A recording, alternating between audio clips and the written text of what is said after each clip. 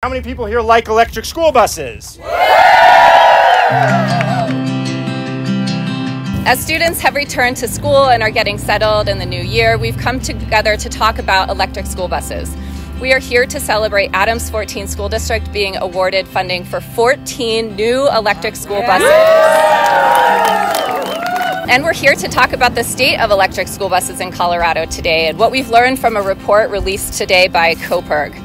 So what is the state of electric school buses? Well, we're seeing a growing number of electric school buses in a growing number of school districts, which means fewer children are having to breathe harmful pollutants when they're going to school, when they're going to a practice, or when they're getting to a field trip.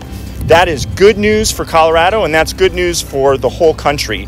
Our report looks at all 50 states and found that Colorado, we're in the middle of the pack when it comes to how many electric school buses we have. As of the early summer, we were 23rd and had 144 electric school buses committed to the state of Colorado.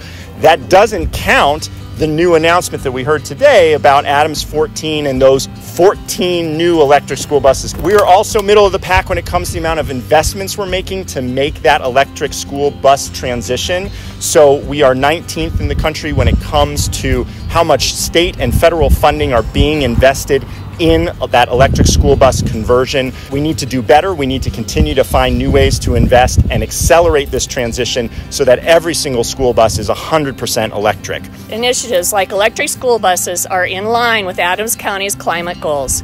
Reducing emissions from buses, including by investing in buses like the one you'll see today with zero tailpipe emissions, has an overall positive impact on our community's air quality and overall climate future.